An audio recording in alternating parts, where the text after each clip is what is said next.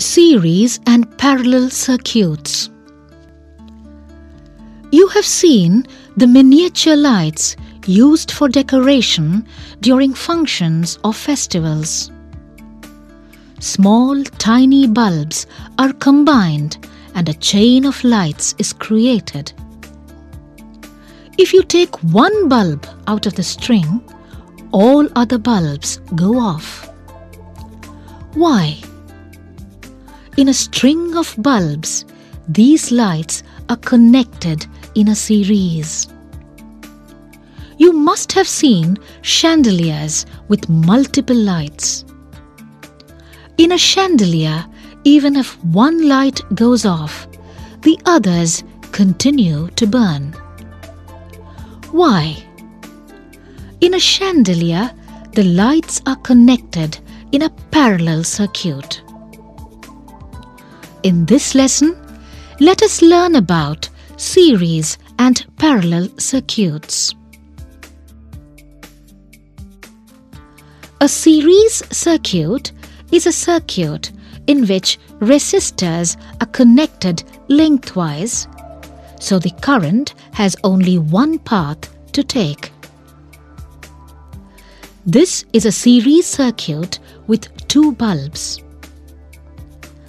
In a series circuit, there is only one path for the flow of current.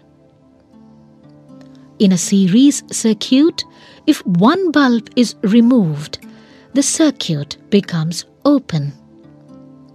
The flow of current stops and the other bulbs also go off. A parallel circuit is a circuit in which the resistors are connected sideways.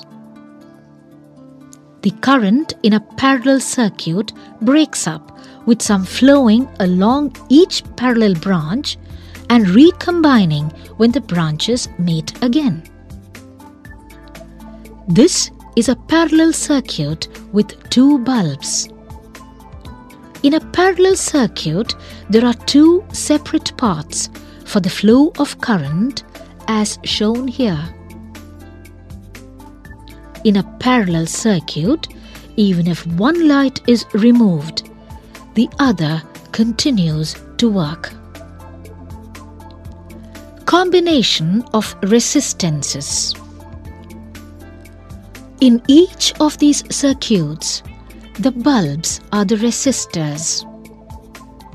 Now let's look at series and parallel circuits as combination of resistances.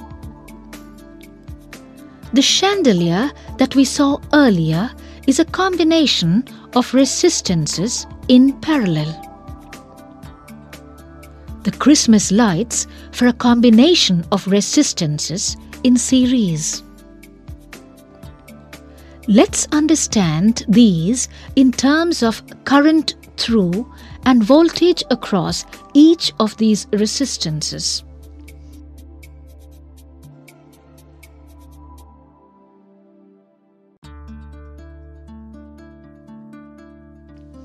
Take a light bulb. Connect it to a circuit with a voltage of 24 volts across it.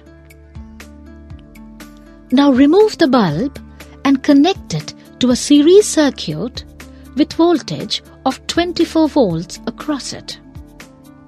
In a series circuit, the voltage gets divided between each of these bulbs. There is a voltage of just 6 volts across each of these bulbs, and the bulbs glow with a very dim light. If we remove bulb from the circuit, all the bulbs will go off. Let's connect a voltmeter across the circuit. We can find that the reading is 24 volts. Now let's connect the voltmeter across each of the bulbs. We can find that the voltage across each bulb is 6 volts. Now we will see what happens when we connect an ammeter to a series circuit. We find that the reading is 4 amps. Even when we connect this ammeter across each of the bulbs, the ammeter reading remains the same, that is 4 amps. Now let's construct a parallel circuit of the same 4 bulbs. In this circuit, the voltage across each of these bulbs is 24 volts. When we turn the switch on, each of the bulbs start glowing brightly. In this circuit, if we remove a bulb, the others will continue glowing. Let's connect a voltmeter across this circuit. We can find that the reading is 24 volts. Now let's connect the voltmeter across each of the bulbs. We find that the voltage across each bulb is 24 volts. Now we will see what happens when we connect an ammeter to the circuit. We find that the reading is 4 amps. When we connect this ammeter across each of the bulbs, the ammeter reading is 1 amp. That is, the current at the battery is a sum of currents through each bulb. In this demonstration, we have learned to differentiate between series and parallel circuits. The voltage across each resistor in a parallel circuit is the same. In a series circuit, the voltage gets divided between each of the resistors. Here, there are some questions which you may have often thought about. Electric fuses are always connected in a series in an electric circuit. Why? While switching off light of one room, only light of the room will be switched off. Why? When the circuit current exceeds a specified value due to voltage fluctuations or short circuiting, the fuse wire gets heated and melts.